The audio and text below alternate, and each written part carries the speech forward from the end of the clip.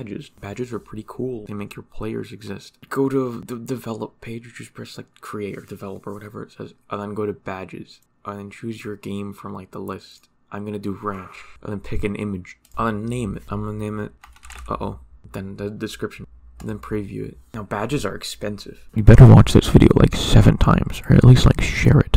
Just give like, I'm spending a lot of money on this. You better do something for me. And then once you buy that, you press configure, and then you get this little ID.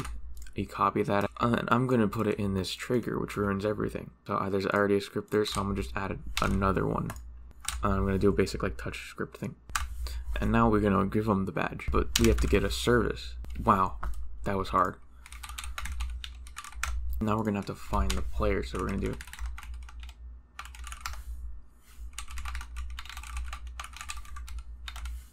So we can do this. So we go to the players and then find the guy who hit it.